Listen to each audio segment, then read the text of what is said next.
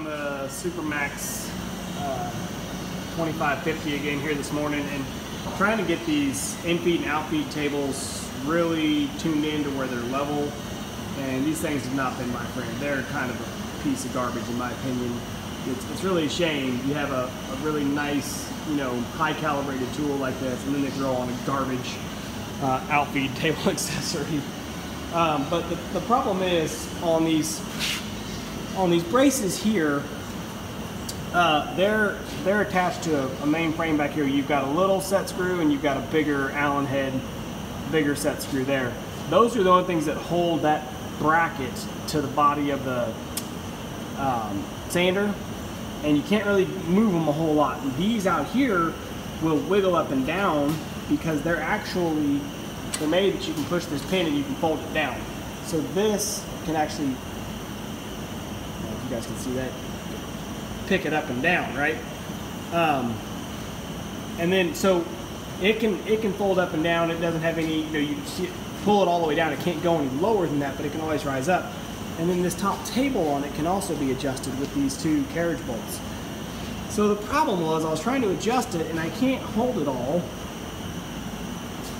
with one hand while tightening bolts on the other, and it kept getting all catawampus. So what I finally figured I could do was I put a piece of, this is actually one of our doors that we're using, put a piece of stock in the sander so it's level on the belt, and let it extend out here and stick out, and then loosened all four of these bolts here, the 4 carriage bolts, 2 on each side, pulled this frame all the way down as far as it would go, and then clamped the table itself back to the workpiece to hold it up.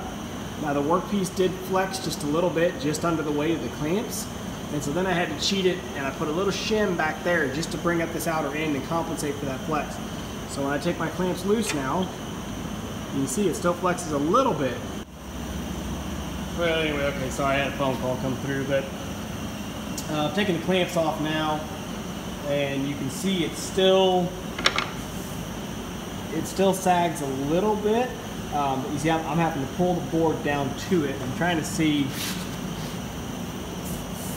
The board is, it's not quite touching there. So it's actually, you know what? If I take my shim out now, let me see here, see if I can pick this up just a hair.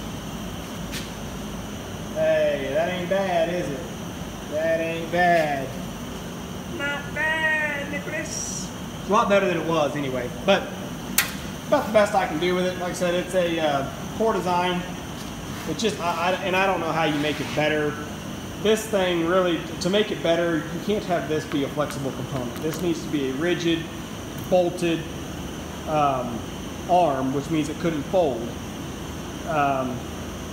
And then you need to be able to have independent leveling screws underneath each corner is probably how I would look at it. But, for right now, we're in a pretty small shop. I mean, this is it. This is a 30 by 40 and we filled it up quick. So we're making plans for a bigger shop. And when we do, hopefully we'll be able to get some better, be able to have longer, larger in-feed, out-feed tables. That's what you really need to be able to do this stuff more effectively. So anyway, I've got this one tuned in. I'm going to check this one and see if I can't fix it a little bit, and that'll be it.